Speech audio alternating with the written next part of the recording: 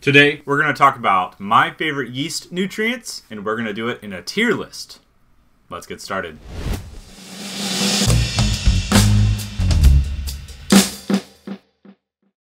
So if you don't know what a tier list is, it's basically just a list of things and you rank them and say this one's the best, this one's the worst, this is in between. Now this is something that's blown up as of recently, a lot in video game culture and other places, but there's tier lists everywhere. Today we're making a tier list using yeast nutrients. So let's discuss the different yeast nutrients we have to choose from. So the first nutrient option is Mead K. Next we have diammonium phosphate, or DAP as we call it, Mead O. I have thrown in some fruit, like fruit skins, because in my research, some people claim that fruit skins can be yeast nutrient. So there's that. There's raisins, of course. Tea, that's another one of those that people have said is a good or a possible nutrient source. And yeast holes. Now, I'll talk about each one real fast, and then we'll talk about the actual... Well, I'll give you my opinion. By the way, opinion alert. This is all an opinion of which one's my favorite to use, and which one's my least favorite, so to speak. So, first of all, Mead K. Now, I have some notes because I want to give you the exact thing. Some of these have crazy things in them. Mead K is a mixture of organic and inorganic nutrient for yeast. So it's a complex yeast nutrient that contains a blend of assimilable amino acids from inactivated blah blah blah. Has a bunch of things in it. You can read them there. It has, what's important about this is it has diammonium phosphate in it. Its brother is a little different, Mead O. Mead O is all organic. It has Mead O is a blend of inactivated yeast fractions, rich in organic nitrogen. It does not contain DAP. That's the difference really between Mead O and K. It just has a high amount of organic nitrogen. Diammonium phosphate is pretty much straight nitrogen. It is just people consider it more of a chemical in a lot of ways, and it is one that is really easy to get your nitrogen to the yeast, so that's one commonly used. It's also one of the cheapest to buy. Next we have fruit skins. Fruit skins are often considered to be, or sometimes considered to be, yeast nutrient because within the fruit skin there are nutrients and some nitrogen and all these other complex nutrient sources that the yeast need. So there's that. Raisins, that's one. Same thing like the fruit skins. I see raisins thrown into lots of meads, and that's not to say that they can't do something, but people consider them in that category. Tea is one that people have said that tea is a nutrient source, and I haven't seen it a lot, and honestly, I don't think it's very... I don't think it's super high, but I don't want to spoil my answers yet. And the last one is yeast holes. Yeast holes are autolyzed or dead yeast, or as you can see here, essentially the remains of dead yeast cells. They can help fermentations by absorbing toxic byproducts of fermentation in wine or mead. Let's get to the tier list now. So I'm going to go ahead and rank these starting at the bottom. I do not believe, I'm going to go and start with fruit skins. I think in the D tier, fruit skin are not really doing much. I don't think that there's a lot of value to fruit skins to provide enough nitrogen content. The truth is they can provide some nitrogen content, but you got to put a lot of fruit skins in there. And if you're simply trying to add the nutrient side, you're also getting flavors. So unless you're intentionally trying to get apple and nutrient, it's, the skins aren't really that valuable. That's like a D tier for me. Next I'm going to go... actually, I'm just going to go on the list here. Mead K. Mead K is that mixture of inorganic and organic nutrient. It has DAP. Now, the thing that I like about Mead K is that it has the DAP. It has some organic sources and inorganic. Now, the DAP side can be a little bit tough. Some people don't like using DAP because it can be harmful for your yeast if you introduce it in a poor timing. So you have to know when to use this. But I would say Mead K is super good. In fact, I'm going to go ahead.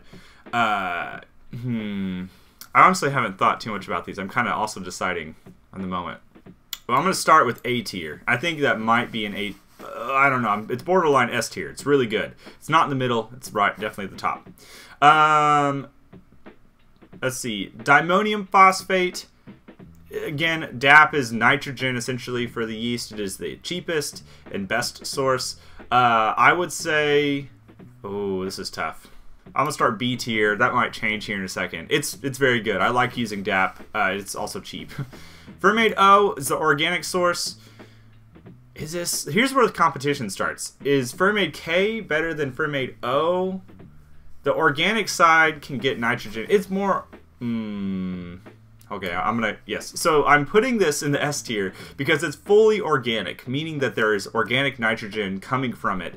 There's no chance that you can include this in a, well, you could include it in a bad manner and put it in wrong, but you're less likely to put it in wrong. You're less likely to damage any cells during the yeast reproduction phase of things. This might move though. This is not solid yet. Raisins.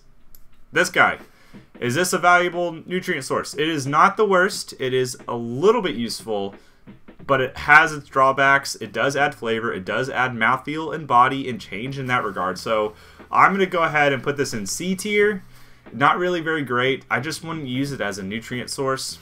Maybe as a flavoring or a bodybuilding thing possibly, but nutrient side, it's C tier. It does something, but not really much.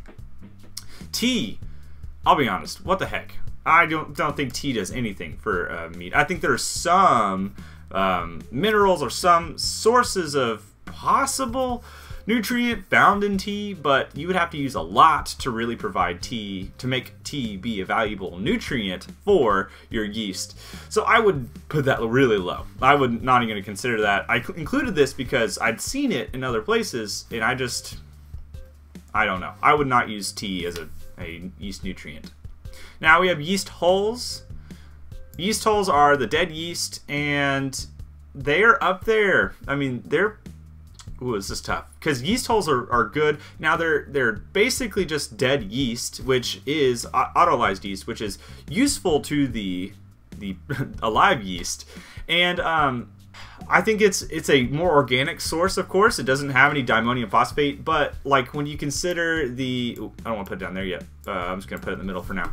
When you consider like Fermade K has autolyzed yeast in sterols and unsaturated fatty acids, magnesium sulfate, thiamine, folic acid, all of these things that are like extra not flavorings, but extra nutrient complexity things. That's a terrible way to say it, but I think that definitely adds value to Fermade K, which again might be changing things here in a second. I don't know that yeast hulls have all the same stuff. They're just dead yeast, and dead yeast don't necessarily have all of that. Okay, I'm gonna put it in the B tier. Now I'm not pleased with this yet. I think again, opinion. I think if I was choosing this, I would put Fermade K and Fermade O in the same playing field. But I would move dimonium phosphate to A tier. I think that one is, because it's cheap and accessible and honestly very good. People have made amazing meads using dimonium phosphate as the nutrient source. I think that puts it up A tier. Is it the best? No. If you use it in a wrong way, you can definitely get yourself in trouble, but it's still good. And what I mean by using it in the wrong way is when you introduce a yeast nutrient in the beginning of fermentation, there's the reproduction phase for the yeast. And that is the time where they're building up their cell walls, and they're doing all these things to get ready to chew through all of the gravity. During that phase, if you add DAP too early, meaning that, let's say, while the yeast are trying to reproduce and you add DAP in, that could actually damage the cell walls, which then can adversely affect the fermentation. So if you include DAP, you want to make sure and do it generally 24 hours later, maybe 1/3 sugar break. Like the Fermade K says it specifically on there, wait till the 1/3 sugar break, essentially. 2/3 sugar break, sorry. And that's to keep the yeast from getting damaged. So dimonium phosphate is probably more strong than yeast hulls. Okay, if I were picking an ultimate one to always use, I would I would probably go with Fermade K and make sure I do it in the right way. Of course, wait till a 2/3 sugar break. I think you could use a combination of things. Now, there are other yeast nutrients out in the world. There's one called Fermax. I haven't included that because I don't know how available it is. I know a lot of these are available to people. There are undoubtedly some I've missed. But I would use Fermade K and make sure to use it in the right way. You could use a combination. You could use Fermade O in the beginning that doesn't have the DAP, and that could get it going. Add your Fermade K later on, and that would be helpful.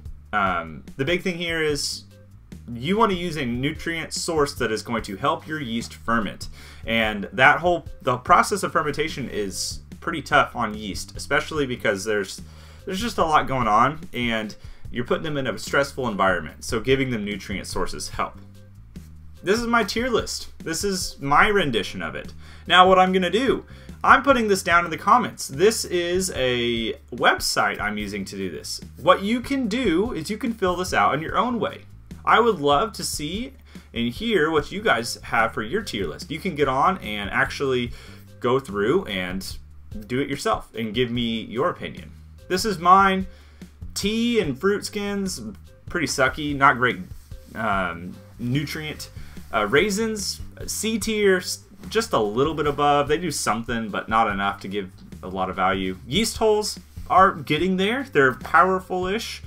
There are better nutrient sources, though. The diammonium phosphate, A tier. We talked about that. And then S tier, probably the best, in my opinion, Fermade O and Fermade K. Again, check the link down in the description below if you want to also do this nutrient tier list. If you have other tier list ideas related to mead making, send them my way. I would love to do it. This is a fun way to talk about different aspects of mead making, and I hope you'll join me for a future tier list or just other video. Thanks for watching. See you next time. Cheers.